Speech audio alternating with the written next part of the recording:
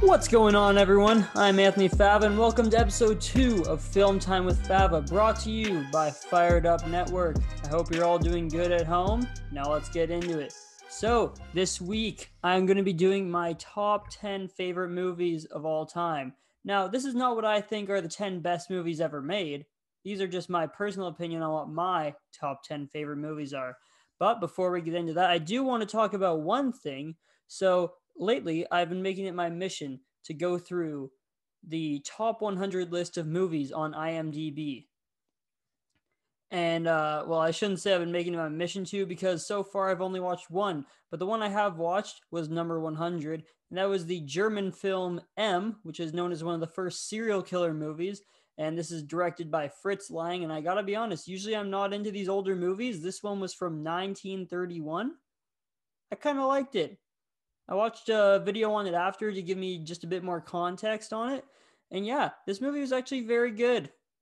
It's not in my top 10, but it was very good and is making me a bit more happy to be watching these older movies that are coming up in the IMDb top 100, because a lot of them are older movies. Now, let's get into my top 10. But first, if you're not following me on social media, make sure you do that now. Instagram at Favalicious and Twitter at @A_Fav24. Follow me there for updates on the show, on my life, on everything. Talk to me. Give me some suggestions for things you want to see in the future. Guests you maybe want to have on within reason, obviously. We're not going to be having Leonardo DiCaprio on the show anytime soon. But yeah. Now, let's get into my top 10. Now, before I get into the actual top 10, I do want to go over some honorable mentions. So for my first honorable mention, we have WALL-E. Now, this is my favorite Pixar movie, but it doesn't quite make it in the top 10. I actually only watched this movie recently this year, because up until then, The Good Dinosaur of all movies was my favorite Pixar movie. And WALL-E just blew it out of the water. This movie was great. I would say the cinematography was great, but it's an animated movie. But a lot of the animated shots were amazing, like the one where Wally's flying with his little fire extinguisher outside the space station. It was just a very well animated movie with an amazing story. Yeah, so the next one, not animated, is The Karate Kid. Now, this was close to cracking my top 10, but in the end, it just isn't quite as good as the movies that did make it. Now, The Karate Kid is a movie that I've loved for a long time. I've watched it so many times, and I think if we were talking about franchises as a whole, the Karate Kid franchise would probably be in there if you combine the original Karate Kid. I believe there's Karate Kid 1, 2, 3, and then there's the next Karate Kid. And then if you also then combine Cobra Kai, which is one of my favorite shows out right now, that show is amazing. I think then that would crack a top 10 of franchises. Maybe I'll do that in the future. But for now, not Cobra Kai, the Karate Kid is just getting an honorable mention here. My third honorable mention, there's 5, by the way. The next one is The Perks of Being a Wallflower. Now, this is more of a, I shouldn't say a feel good. It's a feel good for the most part, but it does take some dark turns. Yeah, so The Perks of Being a Wallflower, awesome movie, coming of age. Paul Rudd is actually very good in this movie in a more serious role as Logan Lerman's English teacher. But yeah, it just shows the troubles of being someone who is afraid to break out of their shell, especially in the teenage years of someone's life. And I think it's something that a lot of people who just experience shyness or anxiety in general can relate to. The next one is kind of a double here. So these two movies would have been in my top 10 if it was just strictly based on the enjoyment level I had in theaters and the suspense leading up to these movies in theaters. And these two movies are Avengers Infinity War and Avengers Endgame. I don't think I've ever seen a duo of movies that just got me more hyped and in such suspense than these. I've been watching the MCU since the beginning. So this was just a great bookend to that chapter. After I saw Infinity War in theaters, not gonna lie, Spider-Man is my favorite superhero. I was floored by that ending with everyone just getting dusted. And then to come back 1 year later, it felt like tradition at that point, come back a year later for the ending of it.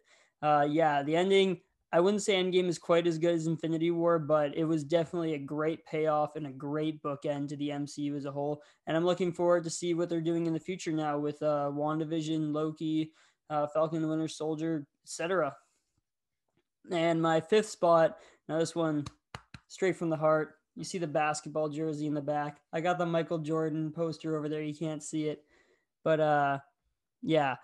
My fifth honorable mention has to go to Space Jam. Once again, if this list was strictly based off of nostalgia, enjoyment, Space Jam might be number one.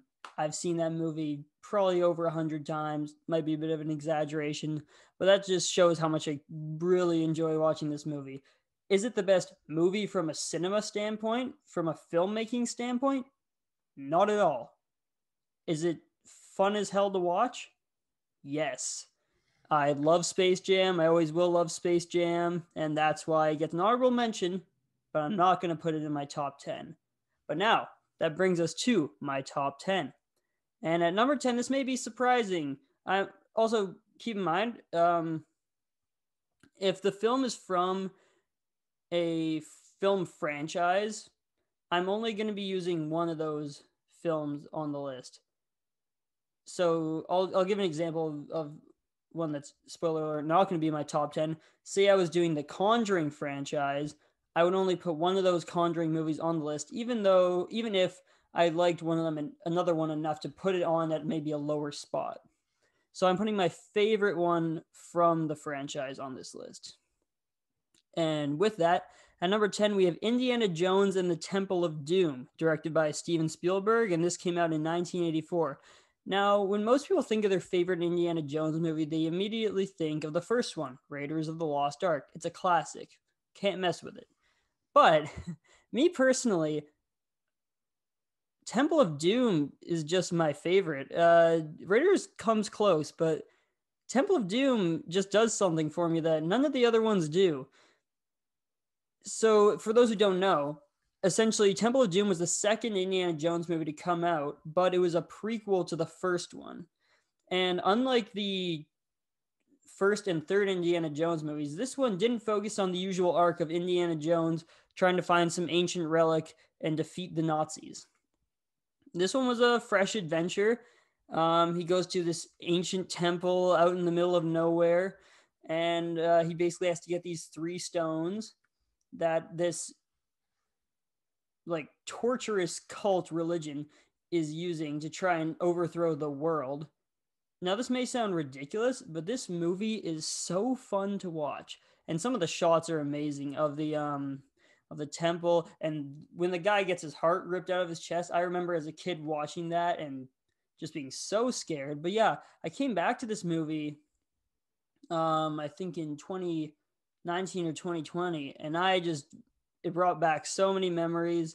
And even after watching the other Indiana Jones movies, including Kingdom of the Crystal Skull, why does that exist? After watching those, I still to this day will always go for Temple of Doom first, and that is why it comes in at number 10. Now, at number 9, we have Spider-Man Into the Spider-Verse from 2018. Now, I was thinking of putting Spider-Man 2 at this spot because that is my favorite of the live action Spider-Man movies. Spoiler alert, I like those ones better than what we've seen from the MCU Spider-Man movies thus far. Far From Home was close. But I had to give it to Spider-Man Into the Spider-Verse. I know it's animated, but it's just the best Spider-Man movie to date. The animation style, oh my god, it's incredible. So it looks like it's from a comic, but it's also a mix of 3D, and the frame rate is a bit choppy, but it just gives this great look to the movie. And I believe it also gets smoother as the movie goes on to represent the main character, Miles Morales, to represent his growth over time. And the music, oh my god, the soundtrack in this movie, Post Malone, Sway Lee, Juice WRLD, just so many good moments in this movie. The acting, of course, standouts for me are John Mulaney as Spider-Ham and Nicolas Cage as Spider-Man Noir. They just put the cherry on top of this already amazing movie. You didn't need them in there, but they just add that little chef's kiss to this movie. And that is why Spider-Man Into the Spider-Verse is in at number 9. Now, number 8 is a movie that maybe a lot of people haven't heard of, and it's Opening Night from 1977. Now, I hadn't actually watched this movie until I believe last summer in 2020. And honestly, I'm glad I ended up watching it. I saw it on Letterboxd, and it was in a recommended list. And it was a more obscure title. It's directed by John Cassavetes and starring Gina Rowlands as the lead character. And it's basically about this lady who is an older actress trying to make her comeback in a Broadway show. And she's just dealing with her demons, and which is alcoholism for the most part. And it starts off where her limousine runs over this girl who had asked for her autograph earlier, and then the rest of the movie she's haunted by this ghost.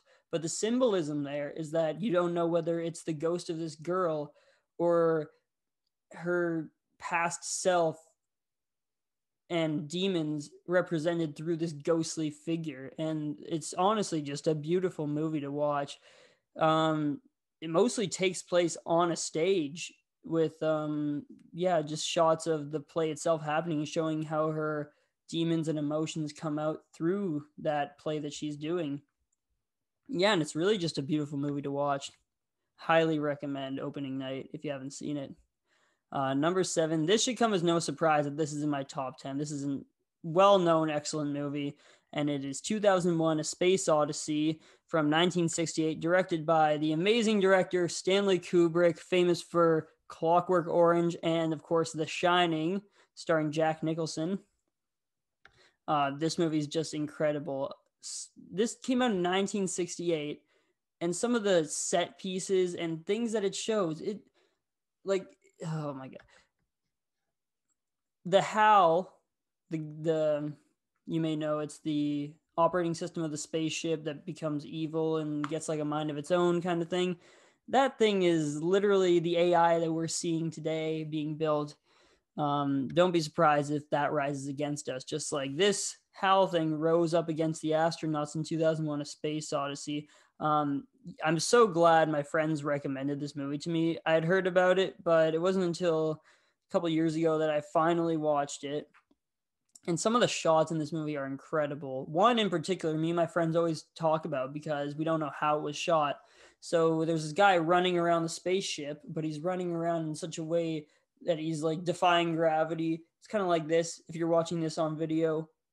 Yeah, big circle like that. But the camera stays in one spot as he just runs all the way around. Like it doesn't follow him, so the camera can't be on an angle. So unless this guy has like Velcro or magnets on his feet, I don't really know what was going on there. But this movie is just incredible. The shots in this movie, the beginning part I think is criminally underrated, where it shows the first instance of just brutality towards animals when it shows the apes and just showing how we've evolved from that. The rest of the movie is nothing to scoff at either, obviously. I mean, it's a masterpiece. It speaks for itself. 2001: A Space Odyssey in at number 7. Number 6. This is a movie I rediscovered this year. I had seen it when I was very young, but I hadn't really paid attention that much until now. And that is an animated movie, The Prince of Egypt from 1998. Now, I was raised Catholic, so I always sort of knew the story of Moses. But honestly, in church, I was always just kind of didn't want to be there. But I saw a video about this movie, and I thought maybe I should give it another chance. So I did, and I am so glad I did because it is now my favorite animated movie. Yeah, I know, right? A story about the Bible. I would have never thought. But the Bible in itself is, even if you don't believe in the events that happen in the Bible, the stories in there, some of them are just incredible. And this, especially the Exodus story that is represented in this movie, Moses freeing the slaves from Egypt, parting the Red Sea, that scene in this movie is incredible, where you see the sea parting. It is just so beautiful to watch. The story is amazing. The cast of this movie: Val Kilmer as Moses, Sandra Bullock as his sister, Jeff Goldblum as his brother Aaron. I'm definitely Ray Fiennes as Ramses, Patrick Stewart as the Pharaoh. Oh my God. And I'm not even listing all of them. This movie is just incredible. It is. If you haven't watched The Prince of Egypt, don't be hesitant because of its religious basis. The Exodus story is just very good, and it has never been done better than in this movie. I've seen the Ten Commandments. This is far better. Sorry, Charlton Heston. So yeah, next up after The Prince of Egypt, this next one, very good. Ex Machina from 2014, directed by Alex Garland. So my program in school is media, information, and technoculture. And one of the things we talk about a lot is AI systems and how media is taking over our lives. And we are essentially just pawns in the game being controlled, but we don't realize that because we're just in this environment where we're led to believe that we have control, but we really don't. And with that, Ex Machina is about an AI come to life. It's almost a Google-esque kind of business where the head of the business invites just a worker over to see some of his new experiments, discoveries, and what he shows him is an AI that has a human form. It's essentially a humanoid robot, and he starts to fall in love with it. And seeing what unfolds from that is honestly so incredible. After watching that, I'm convinced that Google is making the next Ava. That's what the robot's called in the movie. I say robot, but she's really so much more than that in this. And yeah, there's one quote in this movie that really stuck with me. It's something along the lines of, when you have made a machine that has consciousness, that's not the history of man, that's the history of the gods. Yeah, so really just there's a lot of religious imagery in this of like man making living things and stuff like that. And just the weakness of man is really shown in this compared to their AI counterparts. And it's just so beautifully shot. The soundtrack is awesome. There's one in particular, I think it's called, one song on there, Bunsen Burner.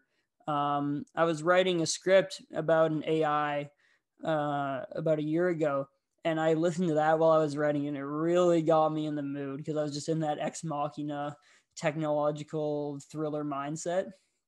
So yeah, Ex Machina, if you haven't seen it, honestly, you can watch it with like some substances too. I don't condone that. Anyways, next up, number 4, one of the greatest movies of all time, according to many, and according to me. The original Godfather from 1972, directed, of course, by Francis Ford Coppola.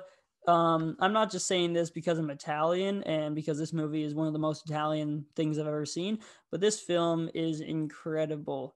You get to see a guy evolve from a war veteran, just your average, he's a nice guy. He doesn't want to be in this family business.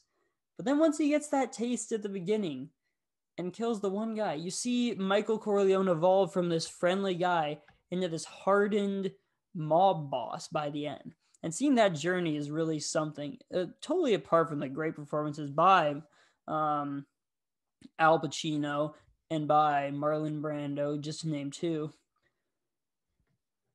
Yeah, even besides those performances, like the cinematography is incredible. That ending scene, oh my God, where he had just talked to Diane Keaton's character and told her, oh yeah, no, like that was my last mob hit, whatever. And he's just on the outside of that door that's about to close, and all the guys in the mob are just like, God the Father, God the Father. And you can see it her eyes, she knows, yeah, this ain't over. And she's right, because there's 2 more movies. But no, The Godfather is a movie that is just, so good to watch. I could watch it over and over, and that is why it is in at number 4. Now, number 3 also has that Italian connection like The Godfather, but this one is one that I've been watching for years. One of the most famous sports movies of all time, but it's also a lot more than just a sports movie. It's a real character movie, and that is Rocky from 1976, directed by Sylvester Stallone and others. I honestly don't know the other directors, but the movie is based on the book Rocky by Sylvester Stallone. It follows a down and out oldish boxer, Rocky Balboa, as he gets the opportunity of a lifetime. He gets to fight the heavyweight champion of the world on a fluke too, because Apollo Creed, the heavyweight champion, his former opponent, couldn't fight him anymore. So they went looking for someone, and they found the Italian stallion, Rocky Balboa. That's also my nickname, in case you didn't know. Yeah, no, this is just a great underdog story. Never seen an underdog story done so well as in Rocky. Stallone, I don't. He is it rude to say that he acts as like a unintelligent man very well? I don't know, but he's been playing the Rocky character for so long now, and none better than in the first one. Oh my god. And spoiler alert, at the end, Rocky doesn't even win, but you still feel as if he succeeded. And even without the rest of the movies in this Rocky franchise, oh, by the way, this is one of those times where I could have easily put other movies, because the Creed series of movies that has 2 movies so far, both of those are some of my favorite sports movies, and they are right up there with the Rocky films, in my opinion. But as I was saying, even if you remove all the other Rocky movies and just had this one standalone title, it would be perfect. It's incredible to watch. It really is. Just seeing this guy come from nothing, it's like the slogan goes, his whole life was a million to one shot. And I think it really shows the notion that you can really do anything you put your mind to. And even if you may not have the tools at the time, or no one believes in you, you believe in yourself and you know that you can do great things. And that is why Rocky comes in at number 3.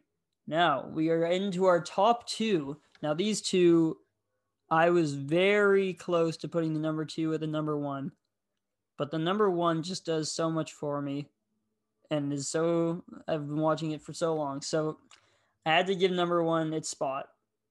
But that should not take away from the greatness that is number 2. And number 2 is one of my, I don't even have to say it's one of my favorite movies. It's at number 2.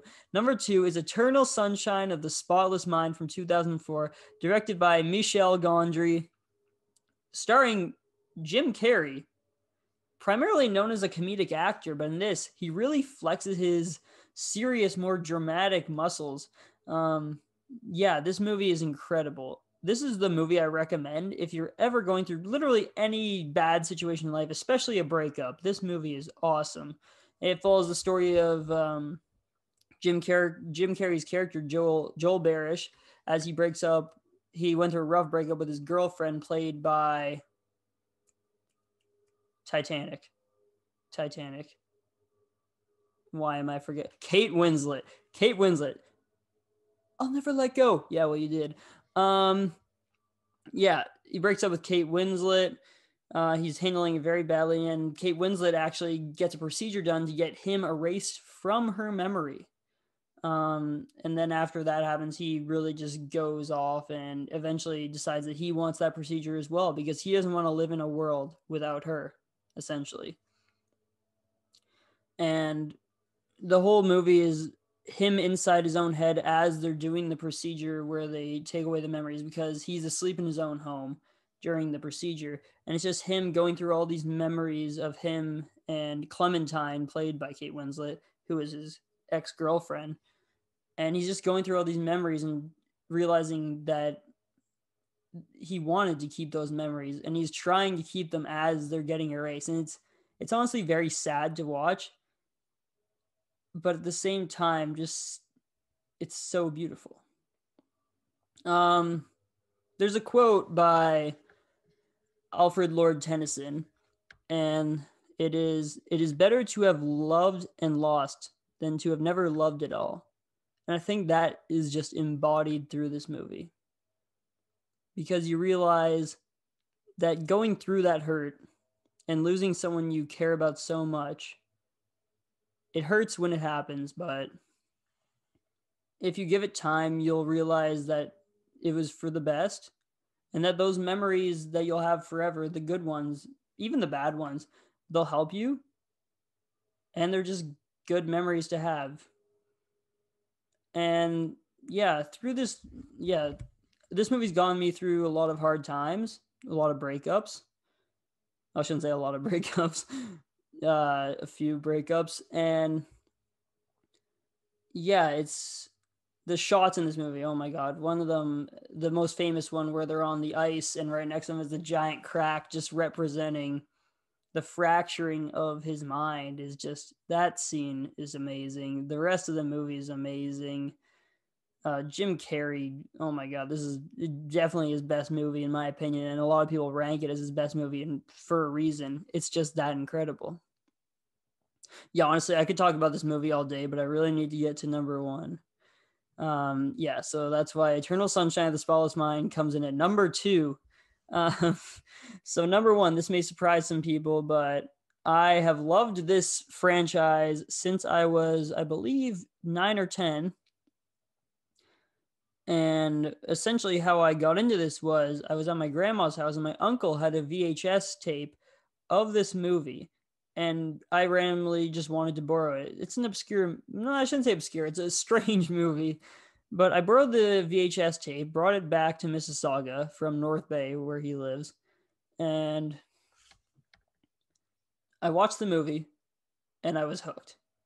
And that movie was the 1968 classic Planet of the Apes. I know that's my favorite movie, and I think it always will be, just because of the, that's the one, like with Space Jam, it's one of my favorite movies, but I know it's not a good movie. But with this one, it has the nostalgic value.